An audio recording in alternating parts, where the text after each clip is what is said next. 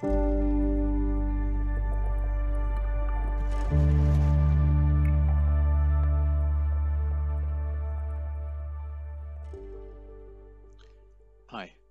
my name's Tim Mackie, and I'm a Senior Scientific Officer with the Marine Monitoring and Assessment Team of DERA's Marine Division. I'm also a member of the scientific diving team that helps monitor the marine environments around Northern Ireland. Here you can see the cameras and comms systems that we use to help us in this task. Strangford is a fully enclosed marine body of water with multiple designations as a marine protected area.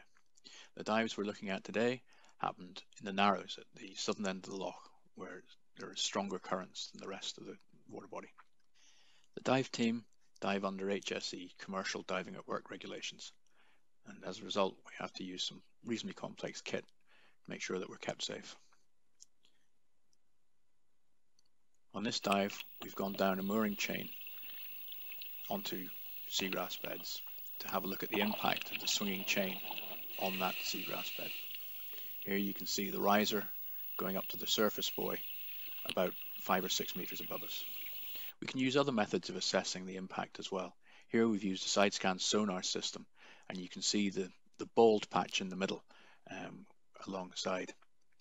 Here you can also see the edge of a seagrass bed pretty well defined, so we can map out using side scan sonar the areas of seagrass bed. Underwater we can take pictures using small cameras. In amongst the seagrass we also have non-native seaweed here, Sargassum nudicum, one of about 25 recorded non-native species from the loch. The department is looking at the potential for using seagrass friendly moorings that have less damaging impact on the seagrass beds. It just happens that seagrass likes sheltered, soft bottom, shallow water environments to grow in, ideal for when you're anchoring your boat. Seagrass is also called eelgrass and is, unlike a seaweed, a true flowering plant. Actually, it's more closely related to lilies and orchids than it is grass. Seagrass meadows around our shores are under pressure from, pollution through increasing nutrients that makes some of the other competing seaweeds outgrow them. They're also susceptible to sedimentation, which decreases the amount of light available to them. Meadows provide ecological services to a range of animals, small fish that use them for habitat and nursery cover, small animals that graze on them. The roots penetrate deep into the soft sediments through their rhizome systems, and that helps stabilize the mud that would otherwise maybe be washed away, and helps attenuate storm energy that would otherwise reach the coast and cause additional erosion. Seagrasses are recognized as being major sequesters of blue carbon, organic carbon, from both the atmosphere and the surrounding water, and have a recognized role in the mitigation of climate change. Here we have little rhizoid snails feeding merrily on the apifauna on the blades.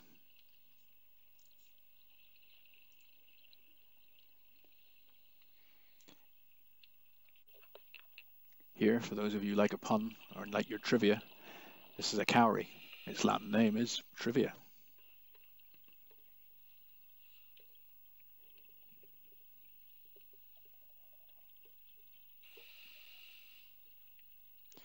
We have two species of cowrie, the European or spotted cowrie, as well as the northern cowrie. The spotted cowrie's shell bears 2 or 3 spots on it. That's not what you were seeing there. Those spots were on the mantle. In amongst the seagrass, we have some saccharina or sugar kelp, as well as the occasional bit of cordweed.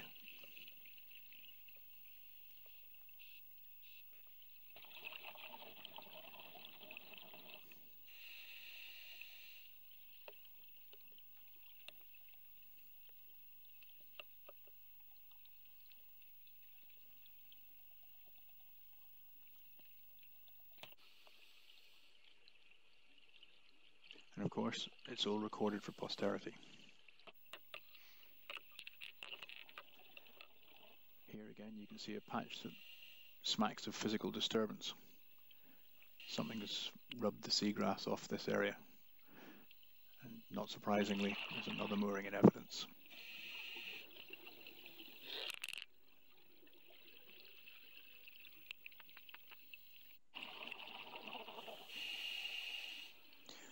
Moving down the slope into deeper water and on the kelp, we can find animals such as this, a sea slug or nudibranch, Edmondsella in this case.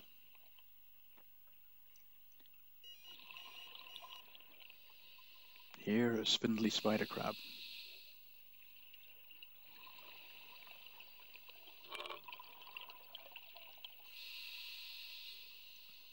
And one of the favourites, a bloody Henry starfish. These come in lots of different colour morphs, from purple to bright orange and everything in between.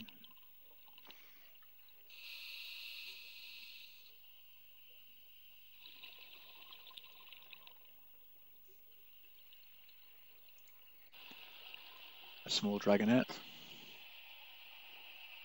And overhead you can hear the props from the boat. It's hopefully doing our safety cover.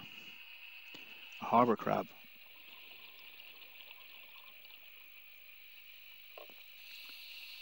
Having a forage for worms or whatever it can find. Different to a shore crab in that rather than having pointy back legs, it's got paddly legs, which can propel it at quite some speed. So when disturbed, like then, it scuttles well out of the way. Common starfish, deriving their name from the Greek for star, aster, so Asterius rubens. And here, solitary sea squirts, Acidiella. A long-armed squat lobster, making a meal of a bit of jellyfish it's found.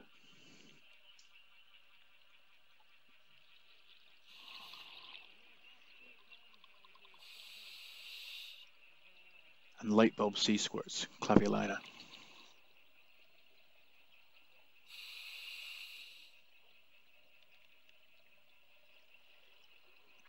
Fish are always tricky, especially when they dart across your path like this.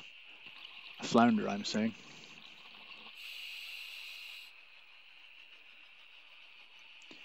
And again, in amongst the sea squirts, the feather stars. You can just see the arms of some black brittlestars. Butterfish most people are familiar with from their hunts on the shore. Turn over rocks in the intertidal and you'll quite often find them. Of course, not all starfish have just 5 arms. Here, the common sunstar, Crossaster, has 10 to 12. The velvet swing crab, with its bright red eyes and aggressive attitude underwater, has earned it the reputation and nickname of the devil crab. In amongst the Acidiella, a painted top shell, in this case an unpainted one in its white morph. And Seabed, a colonial hydroid, Nemetesia. Always a good place to look out for feeding nudibranchs, or at least their egg mass, which is quite often more of the giveaway. Here, a candy-striped flatworm. Not a true segmented worm, but a member of the platyhelminthes. More recognizable to most would be the edible or brown crab, in this case a big male with his claws held aloft ready to defend himself.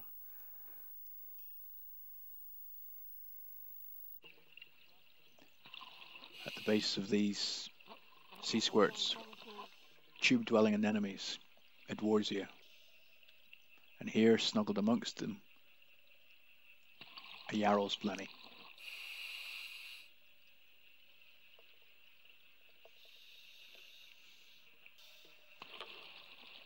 From the front peeking out, you can see his little fringed tentacle.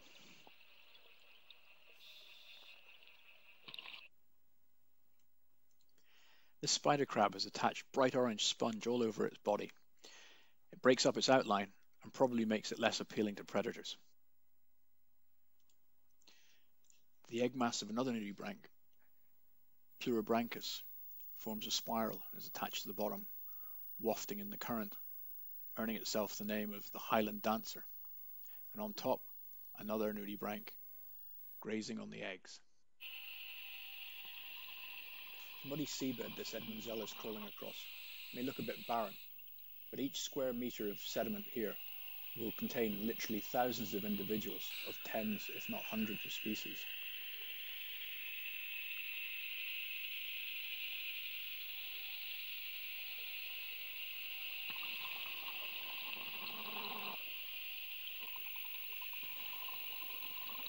I have to admit, this nudibranch, Janulus cristatus, is one of my favourites.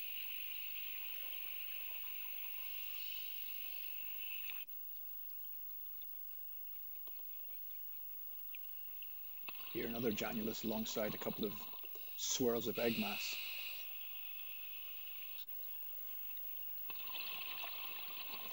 And a close-up that really doesn't do the electric blue tips justice.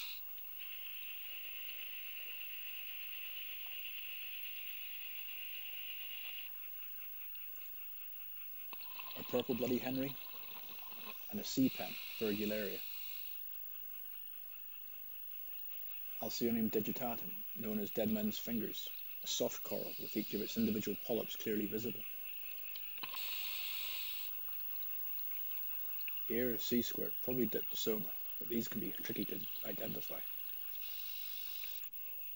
The solitary hydroid, Choeomorpha nutans, catches passing particles from the current, its oral tentacles passing it down to its central mouth. A purse sponge, also filter feeder.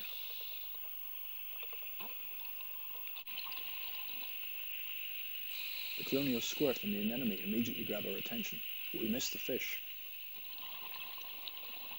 Here he is, Pogue, lurking in the background.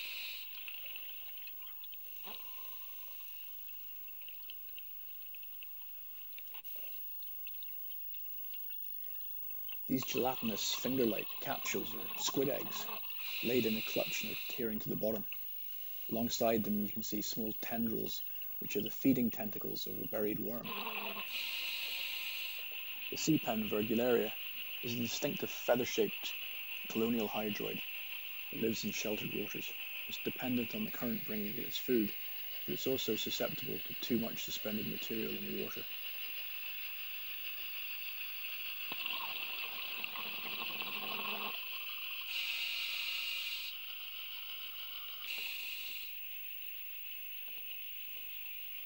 Colonial sea squirts like this are always worth a second look. Unfortunately, we have a particularly nasty non-native invasive that looks not dissimilar to this.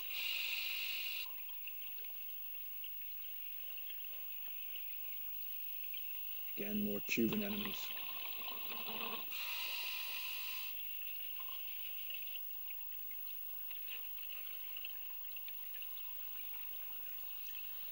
Hermit crabs, unlike other crabs, don't have an armoured abdomen, so they have to protect themselves by using a shell. As they grow, they have to find another shell, and they're certainly not above evicting a lesser crab from its shell. A sand mason worm tube, the tube constructed by the worm sticking bits of gravel and shell together to form a robust tube, the top of which has a lacy fan work to support its feeding tentacles. A bit like driving in snow, the lights from the camera pick up the particulates in the water flowing past the sea pen. Judging the size of things underwater can be problematic, so there's some scale. You'll also see some worm tentacles disappearing under my fingers.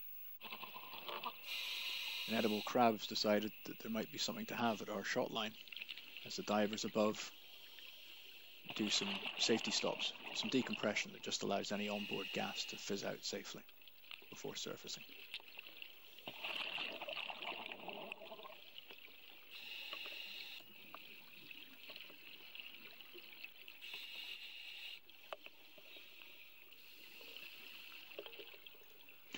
The team's comprised of diving biologists, but also includes a marine archaeologist.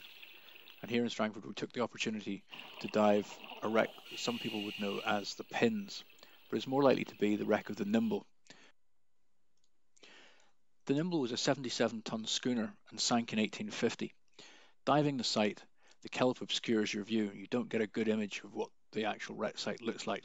However, the side scan sonar cuts through the kelp clutter and allows you to see features. Iron fittings, and boards can be seen quite clearly on the side scan imagery.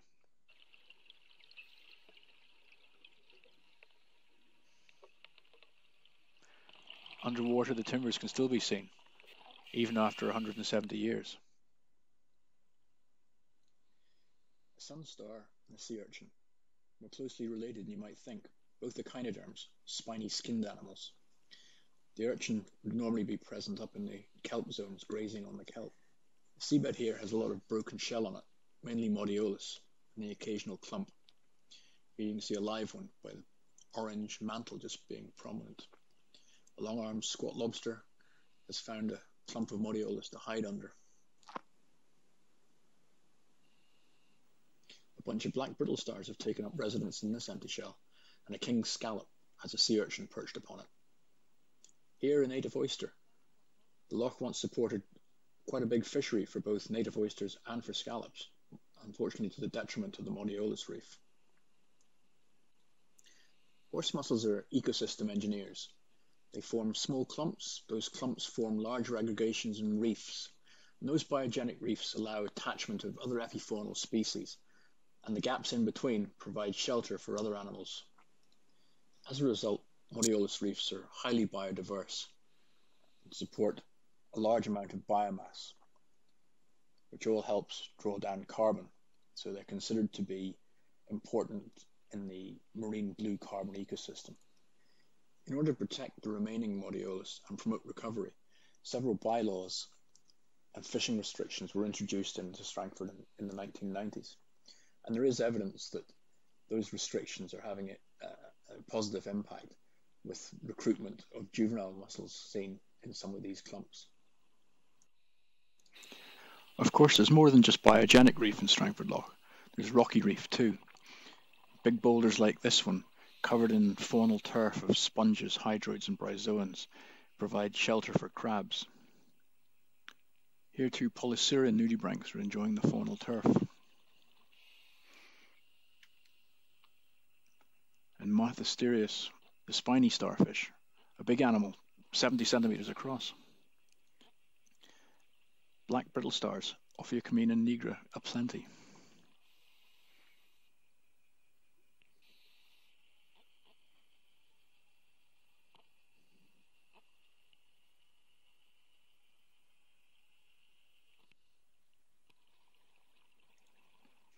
This lobster has excavated itself a hole under a boulder, its powerful claws giving it defense. You'll see they're different, one for crushing, one for shredding, and they can be left or right-handed.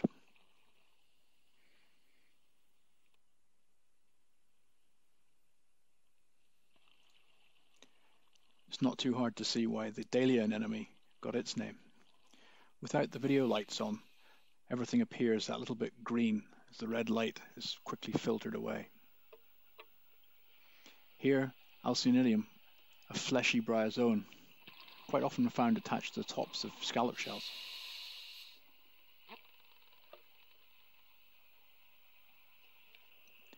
A dragonet lying motionless, trusting to its camouflage.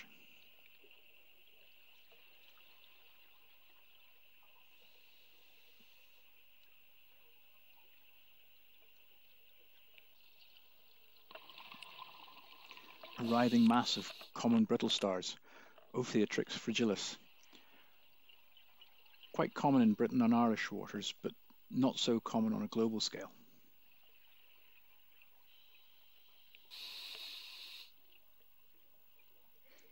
Another king scallop, Pecten maximus, with the Alcyonidium on top.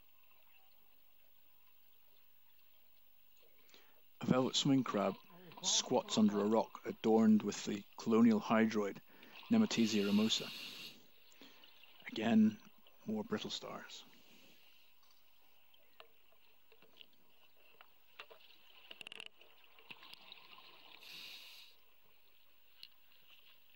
The king scallop's mantle is fringed with sensory tentacles and little beady eyes.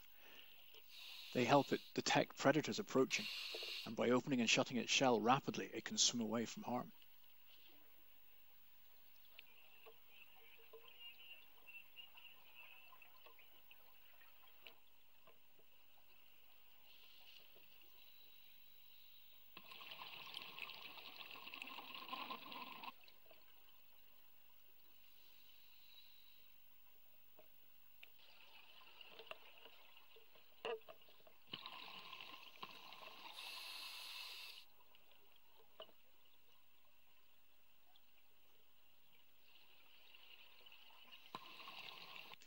Here the overlying mass of ophiuroids gives way to the underlying silt clay sediment.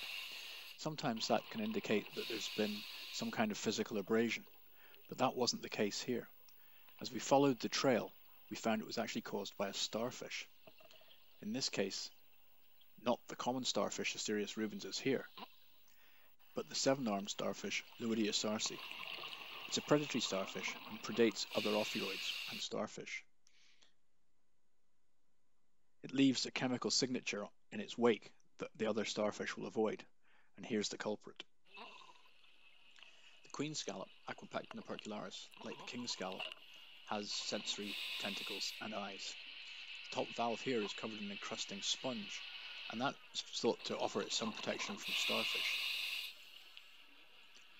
This orange Bloody Henry starfish is no threat to the queenie. It feeds on the detritus on the sediment surface as well as sponges and hydroids.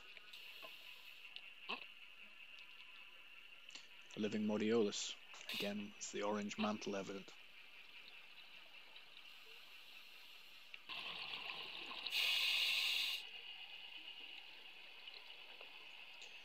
Another feather-like colonial hydroid, Aglaphemia, and the plumose anemone, Metridium. Its many tentacles giving it a fluffy appearance.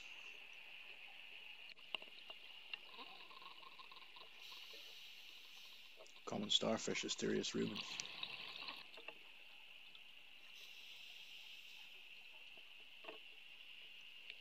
And more hydroids growing on a clump of Modiolus.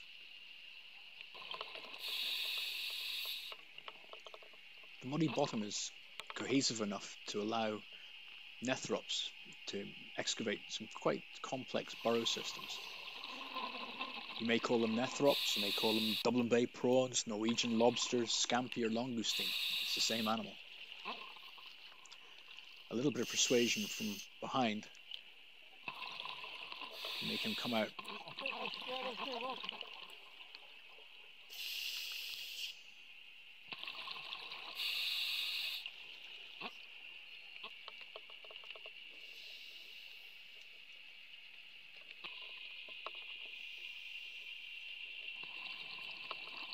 Usually they remain at the entrance to their tunnels with just their claws showing.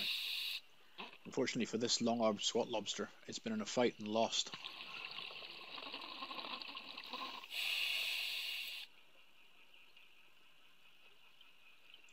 Another Calliostoma, a painted top shell, but this time in its painted morph, alongside a batch of light bulb sea squirts.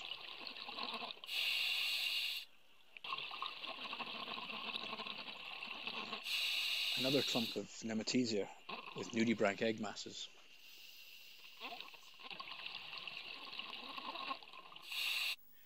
Another burrowing animal is the very distinctive angular crab, Gonoplaxus rhomboides. And here, snug inside an empty Modiolus shell, is a curled octopus, and alongside the distinctive gas mantle sea squirt, Corella parallelogramma. At the end of the dive, coming up, the lion's mane jellyfish pulses past with attendant small fish.